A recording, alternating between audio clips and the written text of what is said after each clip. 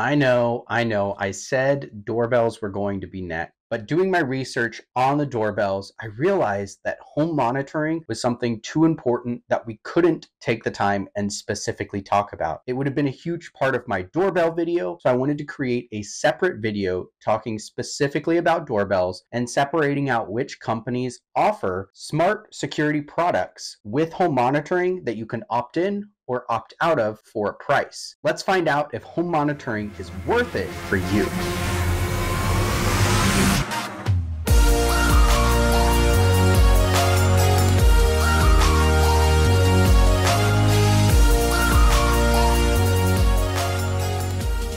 As I said, I know in my last video, we were going to be talking about smart doorbells. I had a great comment that came up and mentioned that he wanted to know which options were out there that didn't offer a subscription service. So I wanted to take a moment and go and dive into some of those companies right now and talk about their home monitoring and tell you what companies offer it with devices where you do have the option to choose if you would like to purchase it or not. If you don't know what's happening right now, go ahead, take a moment and watch all of my previous videos on smart security. Take a moment, go all the way back to the very beginning and learn the basics of a smart home so you can understand how to integrate a smart home security system into your everyday smart home. So Ian, what exactly is home monitoring? Simply, home monitoring is when you have a company monitor the different devices in your home that are aligned with your smart security. There's really two different ones they're going to be looking at. It's whether your alarm system is triggered or if you have smoke alarms that are going off in your home. For instance, if your smoke alarms go off for a certain amount of time, then you're going to be getting a notification on your touch panel, or you're going to be getting a call from your monitoring company wanting to know if you need the fire department to respond to your home. If you don't respond in an appropriate amount of time, they're automatically going to send that emergency service to your home. The other case might be if the alarm on your home is tripped and you're not able to let them know it was a false alarm and that it was you that accidentally tripped it. Generally, you're going to have a delayed time from when the alarm trips to the time you can turn it off. And in that window of time, they're not going to notify the police. But if you go longer than that time frame, then they're going to notify the police. The other option that you do have available is for medical services. So if you have one of the little, almost like, if you remember the life alert buttons, you can get some home monitoring systems that have the life alert little tag around your neck, and you could press it and it's a medical alarm letting you know that you need medical services to your location, in this case to your home. These services can be really awesome for some people. Others just find them to be a nuisance. They also do happen to trigger some false alarms every so often. I did have Vivint. If you watched my last video, I talked about it. I had Vivint at one point and it did happen once or twice where we had a false alarm.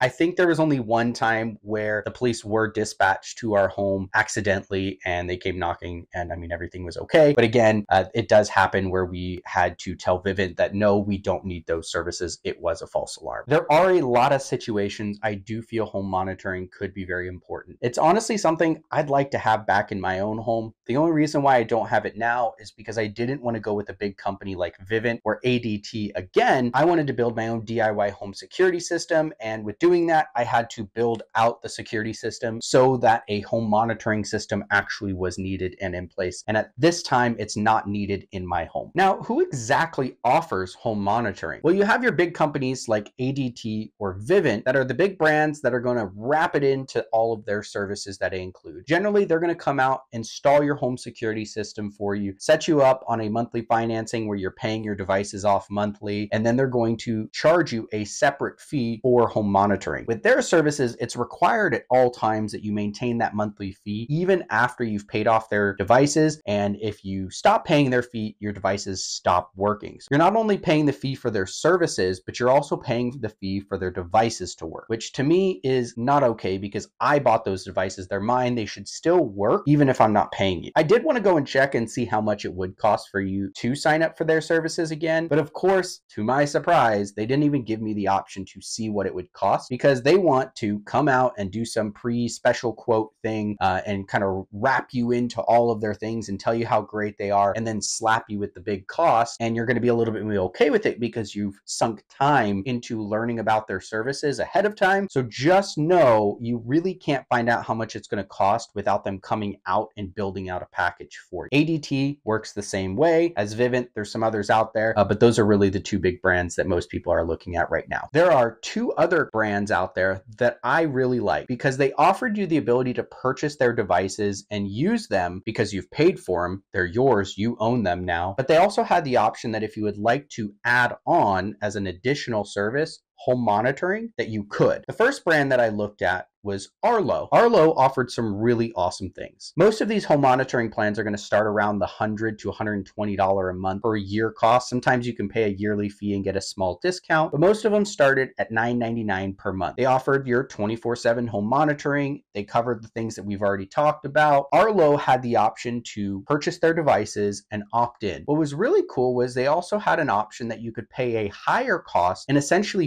finance the devices wrapped directly into that cost. And they offered certain devices included in that. It was a pretty cool way to be able to get more devices and get more of your home security system built out up front without having to pay the hefty price all out at once. It was all through a monthly subscription. The other company, the company that I love that I've been going with, is eufy, which is really funny because eufy is a company that's actually owned by Anchor, and Anchor is owned by Amazon. And I hate Ring. Ring is also owned by Amazon, and Ring is one I would never encourage you to go towards. So don't even bother looking at Ring. You can't even use a lot of their services now without paying the monthly fee. It used to be free, and then it was an add-on like these other ones are, but now it's an all-included, you have to pay the fee. Going back to eufy though, eufy offers the ability to purchase their devices. They're yours, you own them, and you can do what you want with them. And then for an additional fee, start at $4.99 a month, or you can go up to $9.99 a month or $100 up front, and you get the 24/7 home monitoring services. This is probably the route that I'm going to go just because I have some of their cameras already. I absolutely love them. I love the control. I love the quality that they offer, and they're going to be one of the doorbells that we dive further into next week. I promise next week we're going to do doorbells. So to roll that back, there's two companies that I have found that I enjoyed their services and what they had to offer. That was Arlo and eufy. Now, I talked about Cove and SimpliSafe in my last video. I pulled up Cove and was trying to find out how much it cost for them to do home monitoring, and then I realized that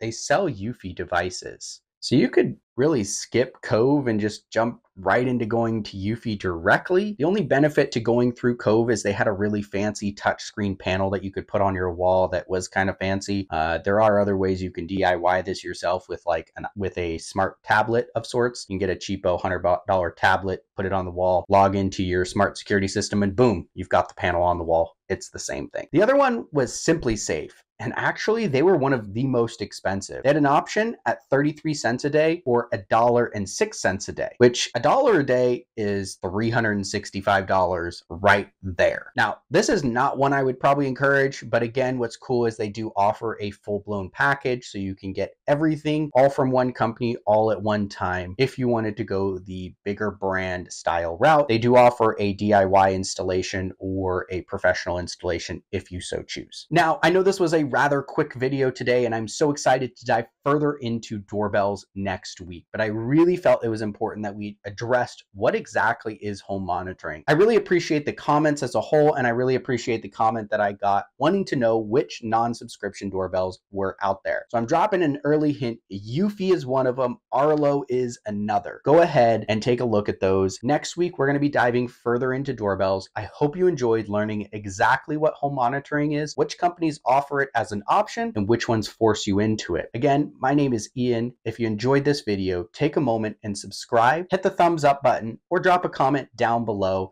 Share this with a friend who doesn't know what home monitoring is. Thank you again, guys. We'll see you next week. Bye-bye.